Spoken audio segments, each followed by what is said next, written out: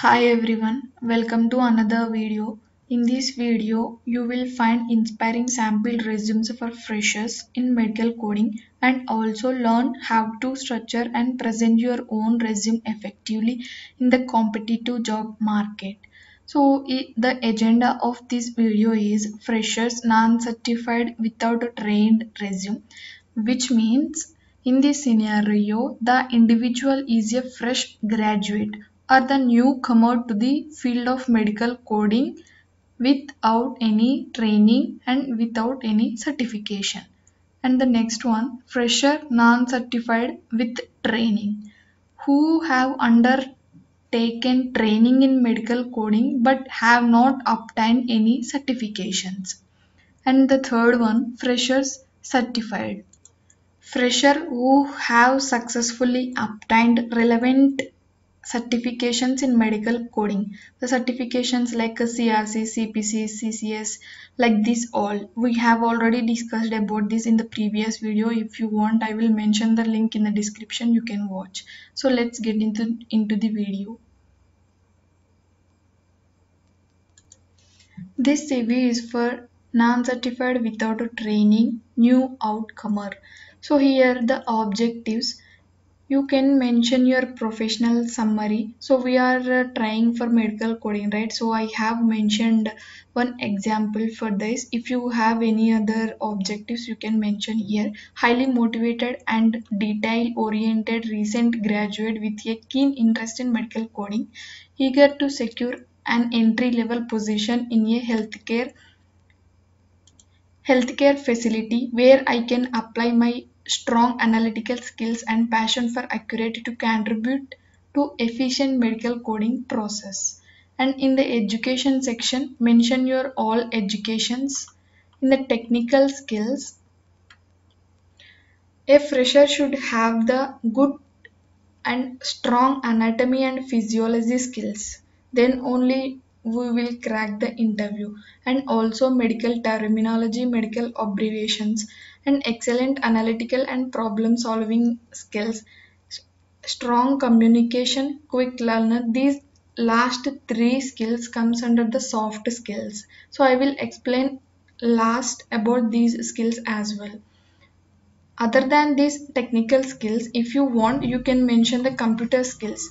Like a few people have done PGDCA course which is related to the MS Office and MS Excel. If you want or if you have the certification, you can mention over here. Proficiency in MS Word and Excel, fast and accurate typing skills. And in the next, as I told you in the certifications, if you have any certifications, you can mention. Other than the, if you have PGDCA, you can mention. Other than that, if you have any, you can mention. And the personal details, you have to mention father's name. If you want, you can mention mother name, gender, date of birth, nationality. If you want to mention hobbies, you can mention. Other than, you can leave it because they will ask the separate question for that. And the languages speak and write, marital status and declaration. That's it for the non-certified without a training CV resume.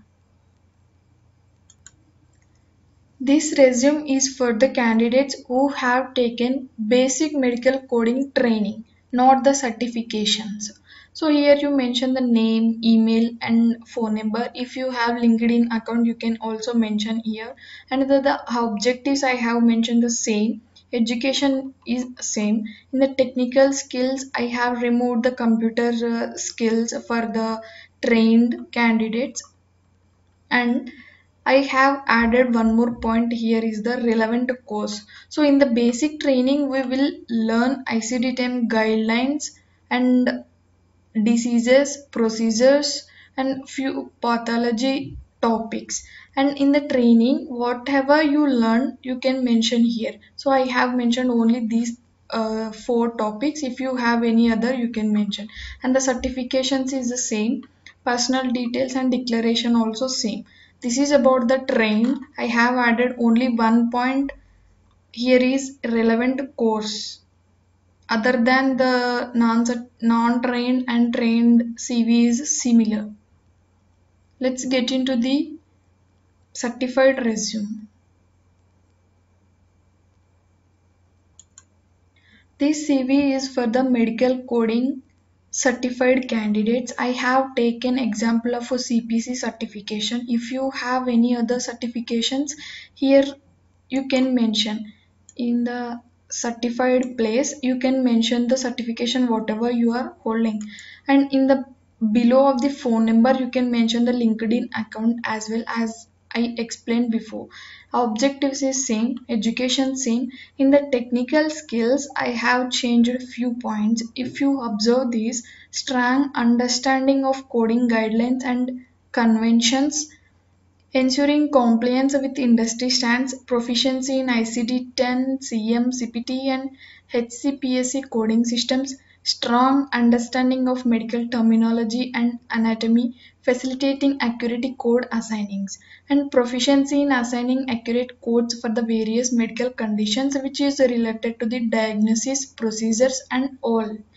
And also knowledge of medical terms, abbreviations, prefix, suffix, adding in accurate code section. So the certified candidates should have the knowledge to assign the codes. And here in the certifications, if you want the certification whichever you have, you can mention from where you got, from AAPC or AHIM, you can mention that, and the professional details and the declaration.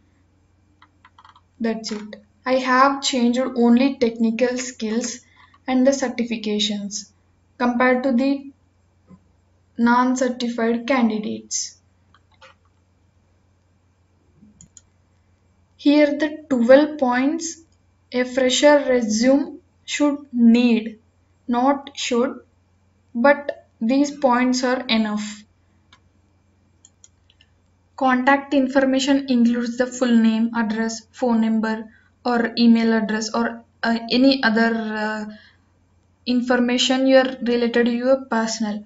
And the objectives, which is also called as the professional summary. This is to elaborate your career goals, skills, what you are having, and how to contribute to the medical coding field.